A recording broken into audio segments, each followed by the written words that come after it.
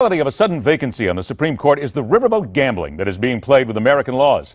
An outgoing lame duck president who may be more inclined to truly stamp his legacy with a hard left jurist, and a Republican-controlled Congress with heels already dug in on denying him any chance of making that happen. Both sides facing the reality of a huge defeat, and the American voter actually being able to cast a ballot for the nation's highest court.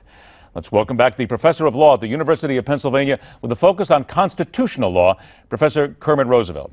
Professor, thank you so much for joining us. Good to talk to you again. And before we get into some of the specifics here, is it not fair to say that although the Republicans have said absolutely not, Mr. President, we're going to stop you at every single turn, that if the situations were reversed, wouldn't Democrats look to do the same thing? Oh, they probably would. I think everyone understands at this point there's a partisan element to Supreme Court appointments. It matters a whole lot who you get on the court. These are people who will shape the Constitution for years to come. So certainly it's political. Everyone understands that. Is it fair also to say that it has happened before in an election year? So this is not uncommon, but what does history tell us that would be the right thing to do? Do it right away or wait?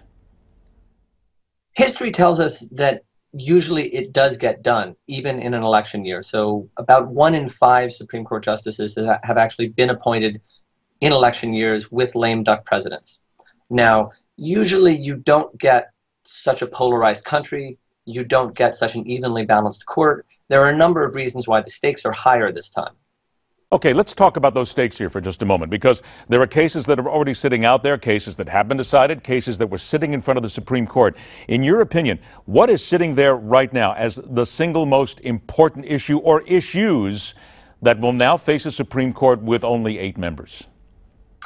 Well, if you look at the cases that have already been argued, I think the one that really stands out is this case about the rights of unions to use non-member dues for political activities.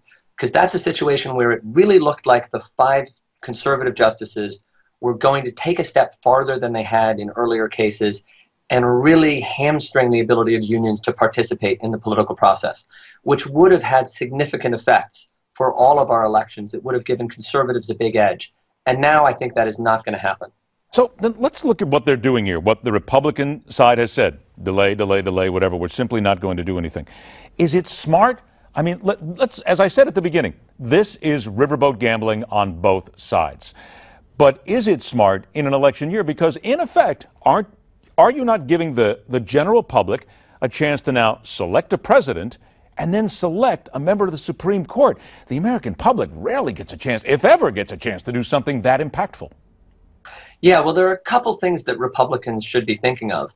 One is, does it help them to make this election be about the Supreme Court? And my guess is it doesn't, actually. I think if you look at what the American public wants from the Supreme Court, probably they want more of what the Democratic appointee would give you.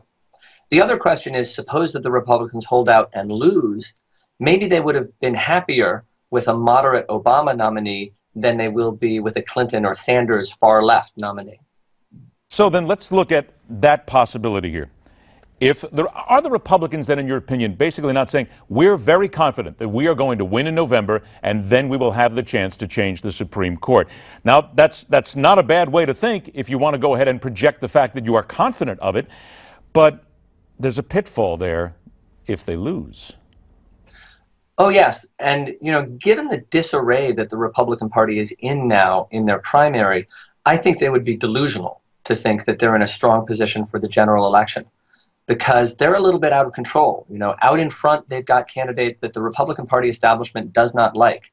So maybe they can come together. Maybe they'll find a candidate everyone can rally around and go into the general election in a strong, united position.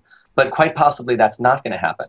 Now, something similar is happening on the Democratic side, in that Sanders is doing much better than people thought. He's a disruptive force in much the same way that Donald Trump is. But odds are, I would say, the Democrats are going to come together behind Hillary in the end. What's going to happen on the Republican side, it's a lot harder to see. And that's what we're going to have to look at as we go down the road here. Professor Kermit Roosevelt, thank you so much for joining us and putting some sense into all this. Let me ask everybody here right now, do you believe that the Republican Party is doing exactly the right thing in delaying and making sure that the president cannot get a candidate through the process? Tell us. We'll talk to you about it right here. Stay with us. The Hardline continues.